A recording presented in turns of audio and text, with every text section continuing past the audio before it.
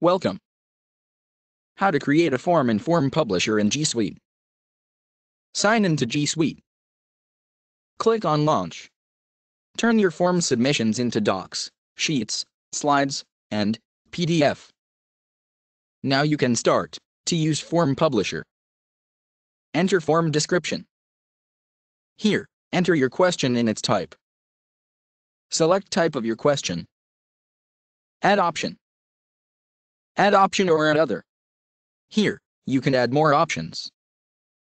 Click on Add Image icon. You can insert image with your question. You can select one of the option to upload image. Click on Duplicate. To duplicate the same question with option. To delete this question, click on Delete icon. Click on Add Question to add more questions in form. Your form is ready to view. Click on Preview. Your form's preview. Your form will be visible to others like this. Click on Edit icon to edit this form.